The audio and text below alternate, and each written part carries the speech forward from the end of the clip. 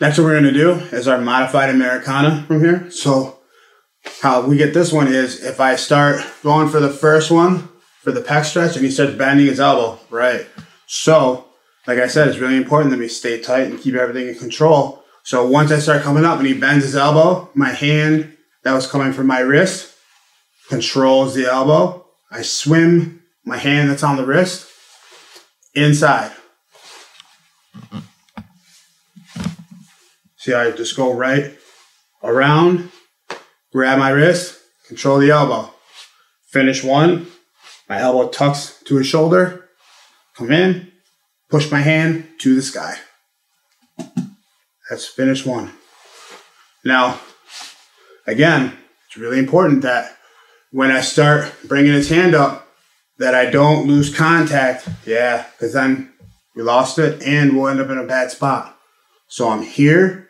When I start going, he bends his elbow. My hand controls where the elbow goes.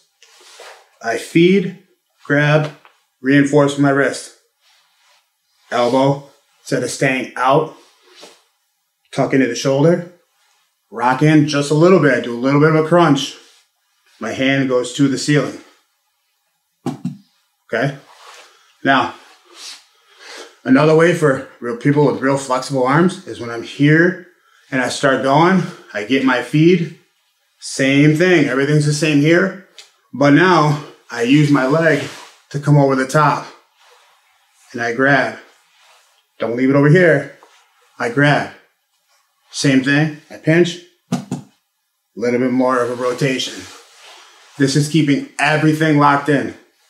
So I'm here.